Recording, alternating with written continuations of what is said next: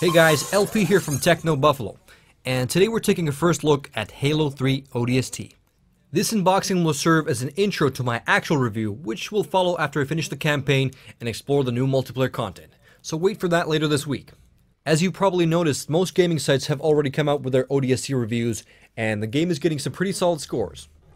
Especially the larger gaming sites seem to be awarding ODST high scores. That leads me to question, that are reviewers giving ODST a good score to avoid angering the Halo fans that swarm in the multiple millions? I'll definitely try to answer this question in my upcoming review. Halo ODST was initially planned as a small downloadable expansion, but I'm guessing the guys at Bungie reckon that Halo 3 has sold so much that people are definitely willing to pay a full retail price to get a little more of the Halo 3 magic. They were probably right, people will pay a full retail price, but is it justified? Can an expansion really be worth the price of a full game? This is also an aspect that I will explore in my full review.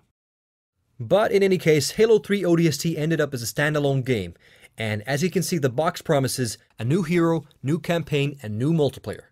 There's also a sticker of Halo Reach multiplayer beta. Halo Reach is Bungie Studios' final installment to the franchise. Those who buy Halo 3 ODST will get access to the multiplayer beta. It's definitely an extra incentive for some, but it could also be a device to justify the high price tag.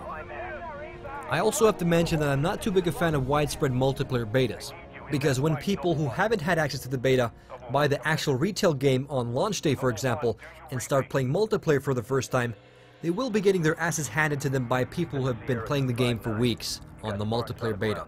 I would go so far as to call this an unfair advantage. So inside the box we have an Xbox Live Gold membership trial for 48 hours. We also have a UNSC Field Operations Guide, which is obviously the operation manual for ODST. And we also find an ad for Halo Legends animated series and for Halo Reach. The Halo ODST box contains 2 discs, one for the campaign, and the second disc is dedicated to the multiplayer experience. But let's fire up the campaign disc and see what Halo 3 ODST is all about.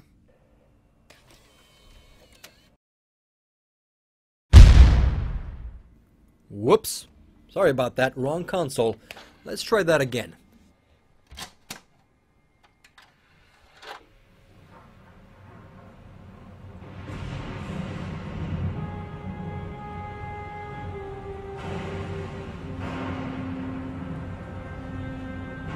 Marty O'Donnell's musical score that you're hearing in the background has always been one of my favorite things about the series.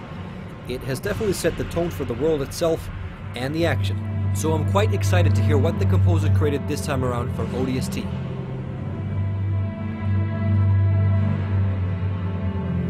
But that's about it for this unboxing video. I better get playing if I intend to make a thorough review on the game, so catch you later. LP signing out.